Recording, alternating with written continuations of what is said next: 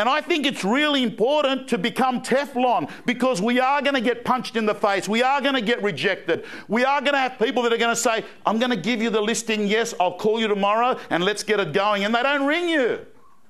And then you ring them and they don't return your call.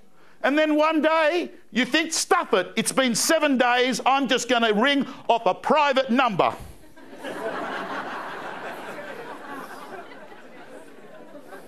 Funny, because it's true, remember? Okay? And what happens is you ring. And they say, oh, how you going, Tom? Yeah, good to hear from you.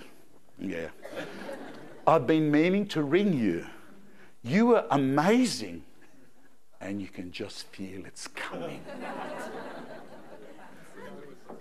And I've got to let you know, thank you for everything that you've done. And look, my husband plays golf.